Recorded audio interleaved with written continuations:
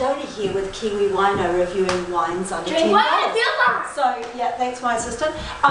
This week I thought we'd review what I call easy to find wines, and now the Woodbridge wines. I've seen them everywhere and I've never tasted them. Where have I seen them? Kevin, Bev, Mo's, CVS, Target, Long, Safeway. Right. We've seen them everywhere. So anyway, this week we're going to have a go at them, and I'm going to tell you once and for all what they're like. Okay, first up is the Chardonnay. Let's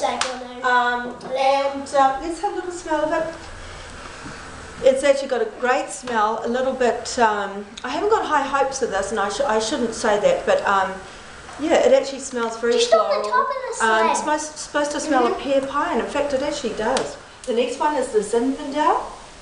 So, what's this? It smells really peppery, tiny bit chocolatey, and a little bit cranberry. It's really drinkable. What do you think? Yeah, the pepper is the only real taste that I got. Otherwise it was, I mean, it's smooth. It's almost like a peppery Pinot. Okay, wine number 3, you're on. Okay, this is the Merlot, and I'm just going to have a little bit of a relax after that very torturous wine taste. You have boysenberries here? Because that's exactly what it tastes of.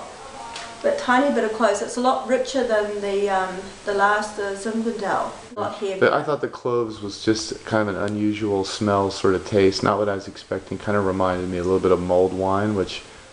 This is Jody from Kiwi Wineau signing off. You can read the full report in the East Bay Express. Little message, easy to find equals peace of mind. We shouldn't put that on with the little kids saying that.